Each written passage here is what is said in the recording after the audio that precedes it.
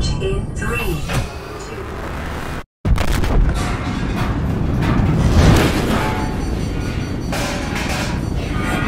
Subnautica was a sleeper hit that emerged from early access in 2018, gaining a cult notoriety in a matter of months. Being made for a mere $3 million when compared to, say, Call of Duty's marketing budget, which was $300 million alone, you can appreciate why it ended up in the hands of so few gamers as a whole. Fans adore it, reviewers critically praised it, and so its popularity isn't up for debate, but its fate of only becoming a cult classic rather than a widespread superstar, I think, is a massive loss to the gaming world. In Subnautica, you start out as what amounts to an unnamed nobody on an unremarkable ship, stranded on an uncharted, uncaring world. Human advancements are clearly extraordinary, but the crash has left you little more than a fabricator and your trusty PDA. It's this darkly humorous AI which serves as your only companion throughout the adventure. Your probability of survival has just increased to unlikely, but plausible. And the game starts with it requesting that you hunt down blueprints and minerals so it can get to work building you the necessary hardware to lift you back up the food chain and aid your escape. Through a combination of budget restraints and innovative design choices, Subnautica became a proverbial masterclass in the less is more philosophy when handling sci-fi. This is because your character is facing a scenario where they've been stripped down to the bare essential survival tools, and so much of the advanced human civilization you come from is merely insinuated or hinted at, leaving a huge amount to the imagination. This is how Subnautica combines the satisfaction of futuristic base building with simple survival tasks like catching fish with your bare hands, and for the sake of immersion, it works very well. For the most part, the protagonist is never seen or heard, and you embody this character from the moment they leap into an escape pod, get knocked out, and emerge to see their burning ship within a peaceful blue ocean. Sex, creed, race, age, it doesn't matter, because from the moment this masterpiece of immersion kicks off, it really is you, who is stranded on an alien planet with nothing but your wits and a bulletproof PDA to keep you company. Your character's origin is barely expanded upon, and it's not relevant to the core narrative of the game either. Instead, everything of relevance happens after your adventure begins, and it indulges in a specific trope featured in over a century of sci-fi epics, from John Carter all the way through to The Matrix, in which an unassuming protagonist is pulled into a cosmic conspiracy that just keeps getting bigger and bigger, slowly transforming you from a humble evacuee to a galactic savior before the adventure is out. And then there's Subnautica Below Zero. Enter Robin Ayu. The silent Riley has been swapped out for a cocky, adrenaline junkie xenobiologist on a personal mission to investigate her sister's death. This is the farthest that I can take you on company space bucks, Robin. You sure you want this? The research is in everything. It is to me. And Sam. I need to know what happened. Within the first seconds of the game, she establishes her absolute contrasting character, and indeed the game's tempo when she announces, "I'll find my way back," and then launches toward the supposed abandoned planet 4546b through an asteroid field. Spoiler alert, she doesn't make it back, because she conveniently forgot to take any tools with her for her journey or to aid her escape, starting with pretty much the exact same toolkit as Riley, who was stranded 8 years ago. The isolation that came from being shipwrecked in the first game set the scene for sure, but it was the abandoned PDAs telling tragic tales, and Riley's tight-lipped reaction to everything he found that set the tone, reinforcing that you should probably be taking all of this very seriously. Now we get to listen to Robin's bravado that contextually is totally irrational. Oh, Potato. I miss that fluffy little couch walrus. The problem is that this might be something you only pick up in the back of your mind, but the way she comments out loud constantly undermines the extent of the peril she's in.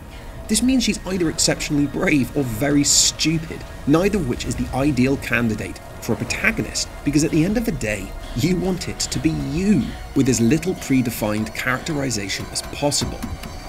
Immediately after crash landing and kicking the door off a space-hardened titanium shell like a Terminator, she starts uttering PG-13 comments that have about as much immersive nuance as an instruction manual. Holy smokes! That did not go as planned. This was to be the first red flag that the direction of Subnautica had changed, both figuratively and literally, with artistic director Charlie Cleveland passing the reins to David Kalina. David did certainly display a passion for fan feedback in an interview with ex-Escapist editor Nick Calandra. Yeah, people get attached to things, and that's a tricky thing to kind of keep in mind as a developer. You know, like we've had 3 different voice actors for Robin, and Robin the character changed substantially a couple times as well. So clearly hoping that the changes would be received well by both new players and old fans.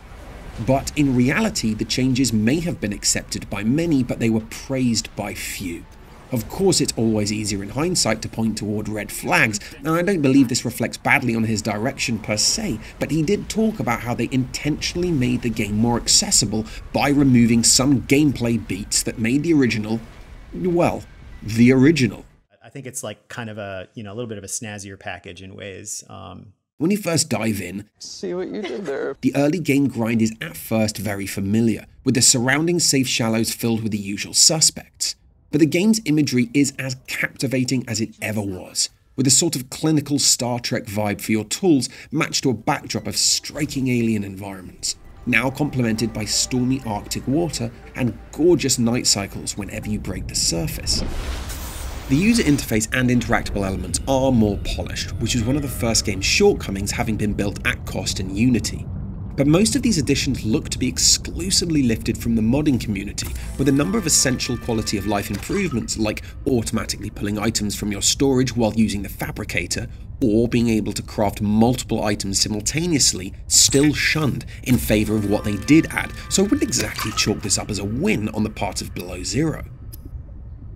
As you begin the inevitable push outward for something more exciting than titanium and sea glide fragments, at some point the disappointing reality of Below Zero's shrunken map will become apparent.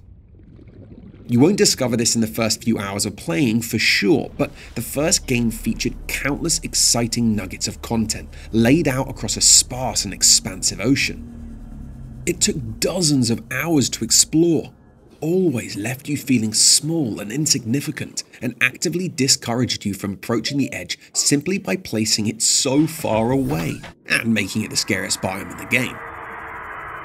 With so much to do in between you and there, why even bother, other than for the thrill? But in Below Zero, you straight up hit an ice wall in 2 directions before your first base is even complete, and it doesn't really take too much longer than that to receive the chilling PDA announcement when heading in the opposite direction.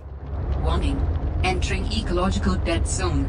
The prospect for survival is fast approaching 0. Especially as certain plot requirements will take you within feet of this border anyway. Damn satellite hasn't passed by in a while. I guess that was your doing. The majority of what you do find between the shallows and the map edge is packed with twisting tunnels, tight crevices, and dainty little caves, all of which are an absolute nightmare to navigate with anything other than a sea glide. The game does feature some wonderful new set pieces that expand the Subnautica world while staying every bit true to the aesthetic vision, including an aged habitat, evidence of industrial work by Altera, and a downed spaceship called the Mercury. The Mercury in particular is by far the closest to the wreckages and survivors' tales of the original game, and does an awesome job of scattering the PDAs so you read them in a similar chronological order as they occurred before inevitably ending in tragedy. My instincts are never wrong. Stefanos has always been overly cautious. As you navigate these corridors, your vehicle's spotlights flooding the entrance and predators circling just beyond, reading these stories and collecting new toys for your base, you will feel as alive in the world of Subnautica as you ever have. But aside from these 3 genuinely memorable locations that make up no more than 2 or 3 hours of gameplay, and a bunch of throwaway alien ruins that shamelessly serve as nothing more than beacons to draw you to a new area, the majority of the remaining story takes place on land. And so rather than happening across fragments of narrative on the seafloor that are understandably abandoned because their inhabitants are, well, you know, dead, Now we fall back to the lazy trope in which voice memos that completely incriminate everybody featured are just scattered around abandoned Altera outposts. What if I just found a way to take care of the deadly bacterium? Which, in theory, have actually been investigated by Altera before being abandoned. I can only conclude that the cause of the collapse was employee negligence. It's just lazy and leaves a bad taste in the back of your mouth if immersion was what you were looking for when you came to this game. Of the 3 outposts where these plot developments take place, those in Zero and Delta are in fact suitably compact and free of hazards to allow you to explore, bank cool new habitat modules, and escape before they wear out their welcome. Integrating new PDA data. The temperature gauge was one of the things that the devs toyed with keeping or removing. We had a survival system for the cold and changed it a bunch of times and then removed it and then put it back. And in these areas it served nicely to make you pick up the pace and get back to the water without messing around. This should have been the template for all 3. The largest island, however, featuring the Phi Robotics Hub, is the biggest biome in the game and contains the bulk of the game's core narrative, and negotiating all its intersections is nothing short of a chore. It contained a rabbit warren of white tunnels, white open spaces, white closed spaces, and uncoincidentally, white flora and fauna. It's friggin' huge and so boring to traverse. Now, we do get a return to form as we approach the epicenter of this segment. The area is infested with gigantic ice worms that fit the Leviathan brief perfectly. And although the regularity of their attacks breaks over time, when they finally make an appearance, most often you hear them erupt behind you while you're on the move, and so it encourages you not to turn back and look, which does a great job of preserving their mystique. Unless, of course, you are unwise or unlucky enough to brave the area without adequate tools, at which point they zero in and take you out with extreme prejudice, as is the Subnautica way. These snowstalkers, however, will make you long for the water.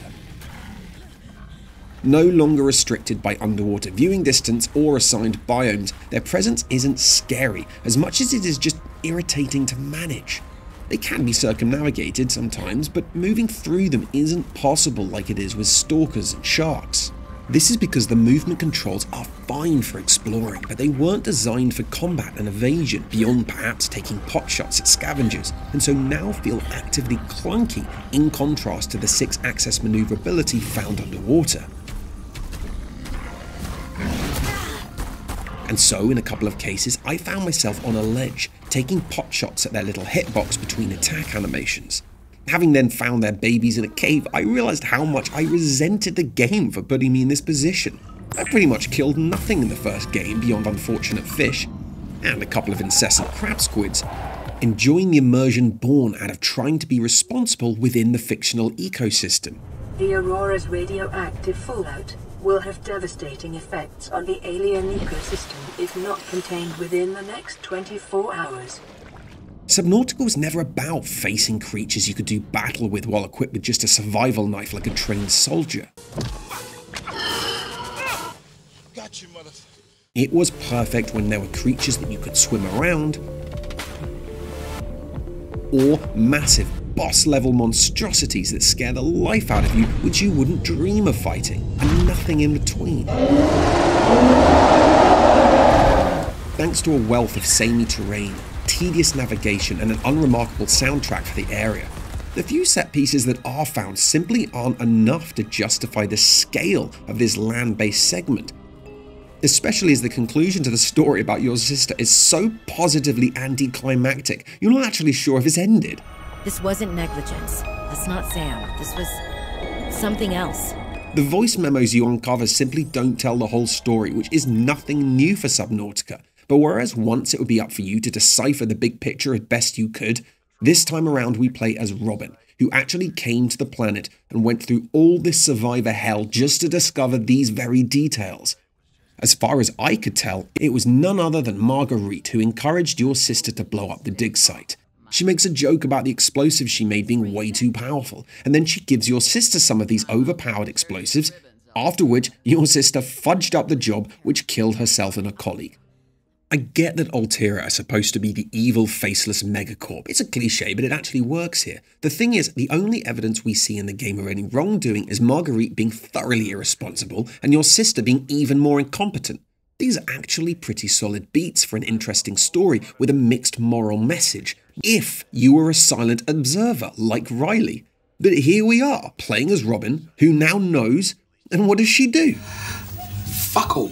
When you find Marguerite, she just sits around and ignores you, and when you have your evidence that she's at fault, she's nowhere to be found, and Robin never even bothers radioing her.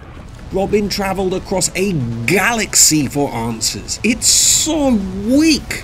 Anticlimactic barely covers it. It's unfinished, is what it is. If you need anything else, don't bother me. And so by adding physical characters to the game where there were none before and then having an irrational lack of communication between them, all it does is just highlights the lack of realism. This is why the added narrative, as welcome as it may have been, narratives are awesome, obviously, it spoiled the formula and didn't improve it. And speaking of the soundtrack, the critically acclaimed sounds and music from the first game were nothing short of a golden gauntlet laid down by Simon Chylinski, and responsibility to take the mantle forward after his dismissal was handed to Ben Prunty. It was a huge job, and he took it in his stride, shifting the excellent techno-ambient vibe of the original towards something of a slower and more mysterious and whimsical nature. 54 independent tracks apparently play their part in bringing Below Zero to life, such as inciting calm in the Arctic shallows, or experiencing awe in the face of beauty, or intrigue during exploration.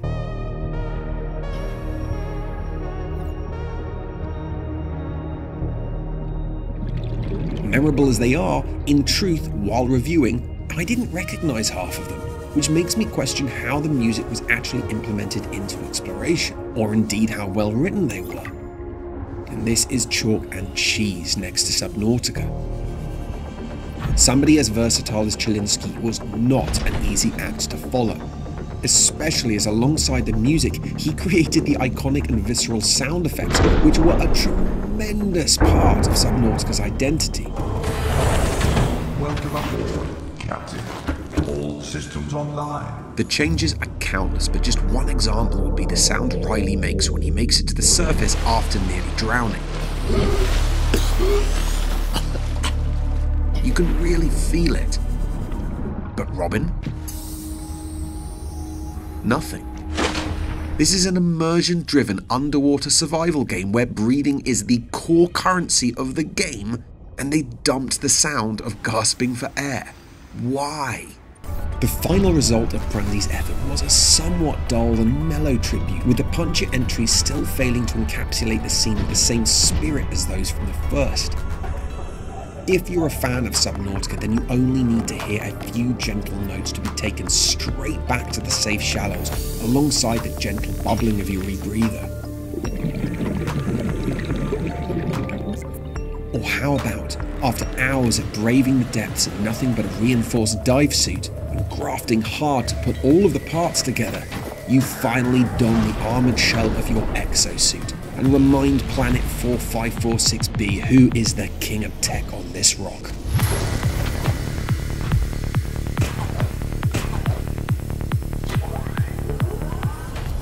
And then there's the mysterious vocals around the crash site that might give you an unshakable angst that you're suddenly pushing into Leviathan territory.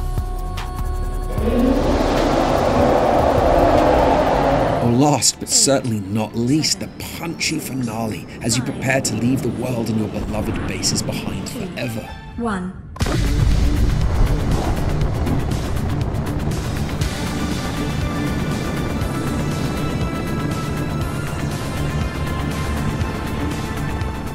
The finale of Below Zero was cool, but it just doesn't compare.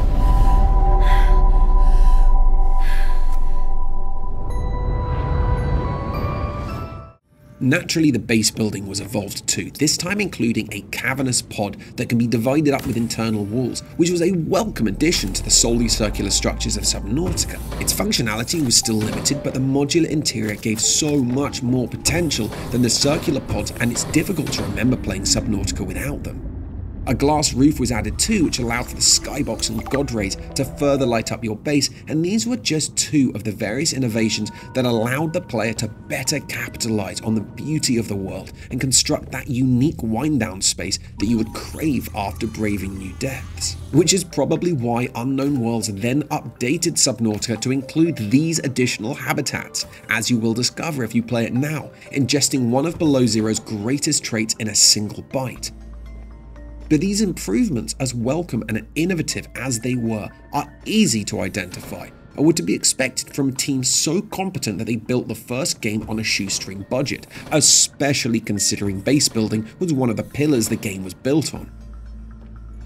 For all these pros and cons, it wasn't actually the shrinking of the map, or the frustrating changes to the terrain in both the water and on land, the immersion spoiling narrative, or the loss of an outstanding soundtrack that is most to blame for the dramatic drop in user scores, in my opinion. You see, Metacritic showed a drop in aggregated review scores from 87 to 82 between games, but a user score decrease from 86 right down to 65, which is like very good to okay. And this tells us quite a lot.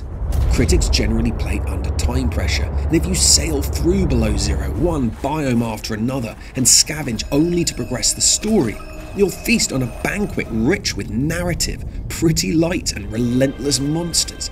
You'll likely throw together a quirky hodgepodge base that gets the job done and makes you smile, discover a small handful of exciting new locations, skip over much of the map as you whiz around, and make it out alive with a mighty tale to tell. It would be a blast, no doubt. But if you do this, of course, you'll miss out on a tremendous amount of what Subnautica is all about. Freedom to roam the environment in any direction, to scavenge, to hoard and build, to stumble across abandoned facilities with stories to uncover. The freedom to test your wits by pushing on into territorial waters of alien predators.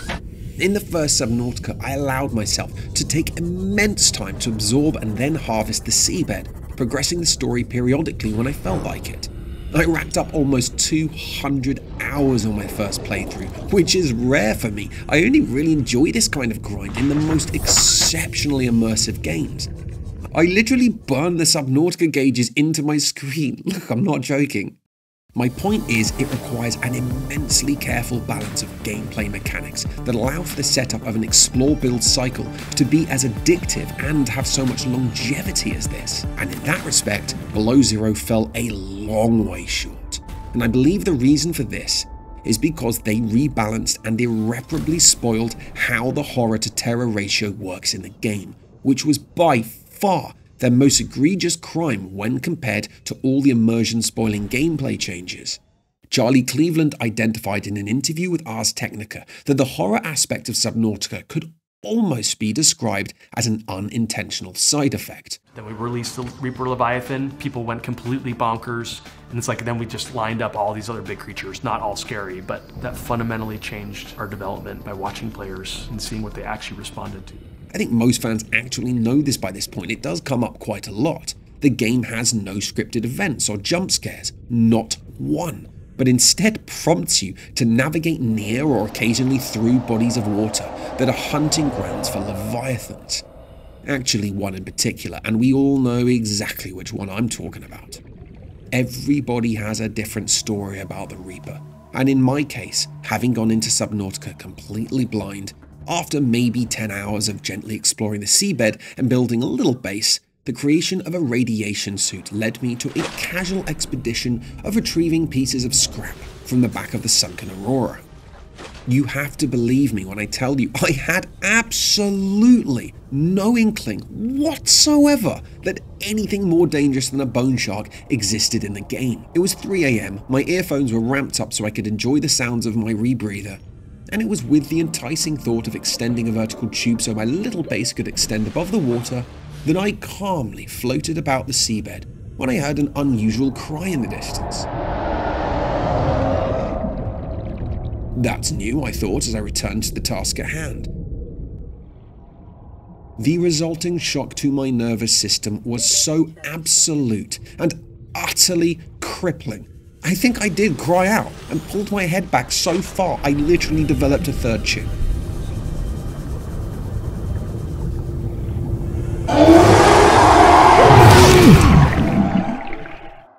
The way it whips you around is something I swear I'll take to my grave. Yes, I've known for a long time now that killing the Reaper with a knife for TikTok views is possible, but most of us don't do that because being scared of it is fun. It aids the immersion. If you sit there and you craft a knife and you knife a Reaper Leviathan somehow 1,000 times and you finally manage to kill it, it doesn't play a sound, but it just kind of falls limp and it just kind of drifts down to the bottom of the ocean. It's really unrewarding. This approach to moments of horror versus the ongoing angst that you feel simply by moving around in the dark turned out to be a wildly popular subject that I explained in my previous video, so I'll keep it short as you might have heard me discuss it before. But I like to quote an 18th century Gothic writer named Anne Radcliffe, who famously helped define the difference between terror and horror when she argued that terror and horror are so far opposite that the first expands the soul and awakens the faculties to a high degree of life. The other contracts, freezes, and nearly annihilates them. Now I know this sounds complicated, but I'm onto something, I promise. All that means is, terror is the constant fear that you're about to experience something scary. And so you continue to feel the thrill of being on edge. Horror, on the other hand, is literally experiencing that scary event, so jump scares are horrifying.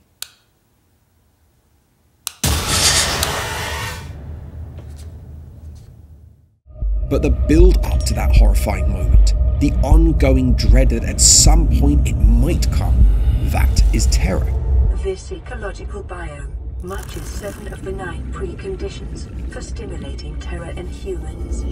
Films that rely on brutal deaths over and over, like say slashers, aren't actually scary, because when you experience enough horror, you build up a resistance to it and it loses its effect.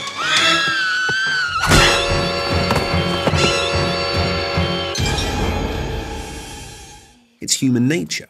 And so the best cinematic experiences use frightening scenes sparingly so that they can keep you on edge for the remaining runtime. Oh, I know where you're hiding. Great examples of this nuanced balance can naturally be found in cinema, like the scene from The Thing, where John Carpenter builds tension as you wait for the moment that the Petri dish will explode and reveal the killer. He keeps you tense. And then comes the bait and switch, as he masterfully distracts you with some dialogue and your guard is down. You were the only one that could have got to that blood. We'll do you last. That's when the horror comes. He reinforces that it won't come when you expect it, but it will come eventually. So be afraid and stay afraid. This is a balance that only the best get right, and this is where Subnautica absolutely excelled. If you stuck to the path, you could complete the game with very little exposure to these scary elements.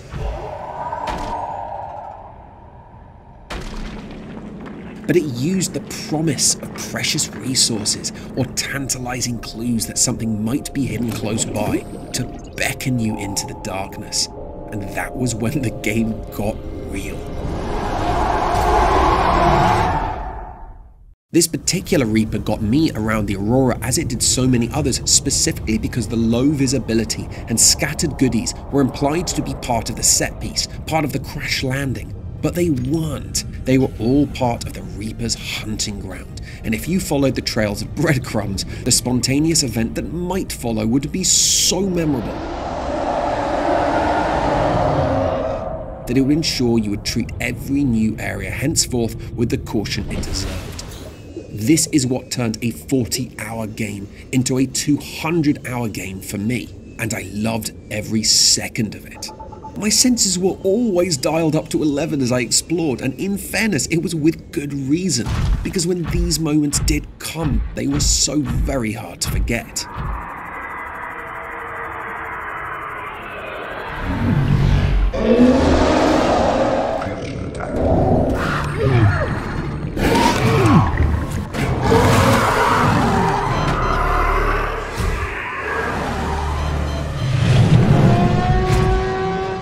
Below Zero completely misunderstood this concept. Kalina talks about making the game more accessible for anybody interested in the game. Unfortunately, people who are just interested in the game are not the same immersion-obsessed fanbase that lifted the first title on their shoulders and screamed from the rooftops that this game needs more attention. People who are just interested in the game want to have the infamous horror they heard about from the first game to be handed to them on a platter, without having to immerse themselves in an unproven slow burner that occasionally uses horror elements as a reward for your patience. And if you need evidence, let me tell you. Take the squid shark, for example, which is likely the first leviathan you'll encounter in a fissure beneath the twisty bridges, guarding a cave spotted with some much needed early game resources. A PDA entry from an Altera employee named Fred does a good job of setting the tension. I'm not gonna get pooped out of the back end of a sea monster to save Altera some money. Shortly after this, you'll inevitably see it, patrolling the waters and looking menacing. It's a gnarly looking creature too, and while tragically small due to Below Zero's obsessive reliance on enclosed spaces, more importantly, it's unable to wander far and wide. It bounces off the walls like a goldfish in a bowl, and it's almost guaranteed to attack you within seconds of being in the cave. Again, and again, and again. I swear this thing could see through the bloody walls as well. Anxiety-inducing, yes, there was fear there for sure, but not because of the anxiety of hearing that fateful roar and knowing it's time to make a mad dash and hope that this isn't the time that it gets you, but instead because its constant attacks might get you killed, and you'll lose your precious resources. These scare tactics were not at all reminiscent of the thalassophobia-inducing anxiety of the first, where the vast open spaces left you feeling hopelessly small and vulnerable. Sometime after this, we meet the giant prawn, or shrimp, or calvicerate leviathan if you want to be technical about it. And if this wasn't on the shortlist of rejected content from the first game, then I don't know what is. But being the ocean's apex predator, it replaced none other than the iconic Reaper. I guess its mouth is supposed to make you jump back in shock when you realise that it isn't in fact a prawn. Duh.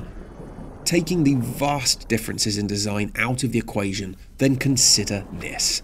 The Reaper was tactically located in locations like, for example, just beyond the entrance point of the Aurora or just beyond the endgame phase portal. Heading where you were told and proceeding with caution meant that a direct confrontation could be avoided. Eventually it would probably happen, but it would be on your own time and because you pushed your luck. This giant shrimp though? This thing was set to patrol directly over the opening, which led into the deep caves, a spot you visit constantly whether accessing the Altera mines or the endgame cave system. You came here so often, you're forced into its path repeatedly. It lost its mystique before it had the chance to create any, and as a result there's no longer a foreboding feeling as you navigate its hunting grounds, which leaves the entire segment woefully boring. And it's only then that you begin to realise how much reliance Subnautica placed on the fear of the unknown, especially in the deeper, darker segments, to distract you from the more modest environments. This wasn't always the case, obviously, but it's no coincidence that the Reapers often haunt arid plains with limited viewability. Considering that the twisty bridges were frustrating to navigate, the sunken potholes were confusing, the frozen landscapes were a miserable chore, the vents remind you of little more than mosquito swarms in summer, and the overall size seemingly being a fraction of Subnautica's, it starts to become apparent how lacking Below Zero's biome offering actually is. Compare this to Subnautica's gentle shallows, lush islands, fluorescent bulb zone, mushroom caves, blood caves, Lost River, Aurora Perimeter, the Aurora itself, literal square kilometers of varied ocean floor that contain countless treats and an excess of mysterious alien ruins, and the comparison is painfully one-sided. However, for all of that, thank the gods that Below Zero pulled it out of the bag for the endgame segment. After so many hours expanding through the oceans of Subnautica, one of its most memorable transitions was the discovery of the Lost River, one end of which contained the beautiful giant cove tree, which marked the plunge into the endgame biome.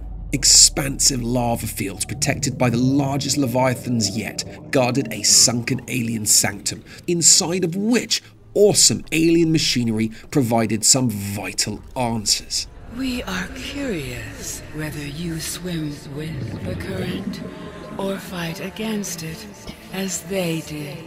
For a survival game, this is the stuff dreams are made of, because most players would understandably presume the ocean held all the secrets, and so these lengthy final biomes exceeded all possible expectations.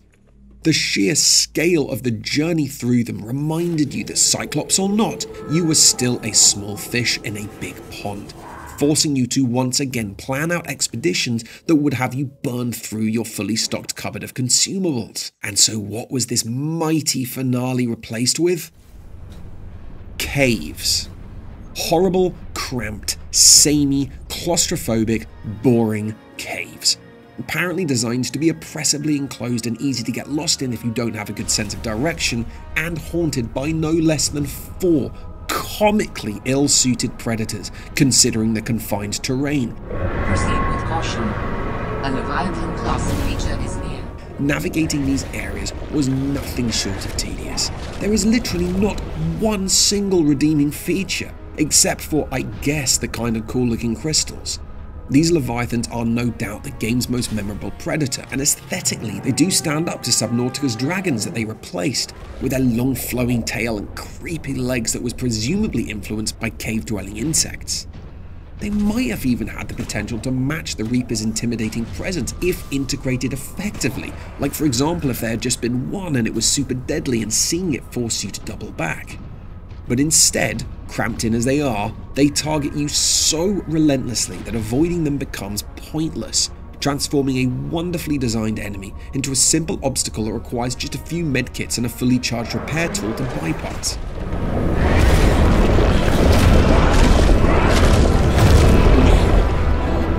It's not a matter of if, it's a matter of when, and so it's quicker and actually less intimidating to just head through their path, take the hit and move on. Just like the shrimp. And just like the squid, climbing out of your prawn suit to administer repairs as you scan the dark ocean for your aggressor used to be the most nerve-wracking maneuver in Subnautica. You'd be convinced that something was silently coming up behind you for a death blow. Now it just becomes a matter of course as you get into a rhythm of being tossed about, and then repairing, and then rinse repeat. They're not scary, they're just not. And so if you thought the giant prawn had its allure smashed to pieces, then this thing is 10 times worse, because it acts more like a dog that keeps nipping at the postman's ankles than a god-tier apex predator that's stalking your scent. And when you compare the Shadow Leviathan and this endgame area to the Lost River, where you try to outrun ghost Leviathans and crab squids in your Cyclops, that was so much fun! Buzzing around your ship, fixing cracks and putting out fires. It was just so memorable, and a tense run through their breeding ground left you shaken after you made it out the other side.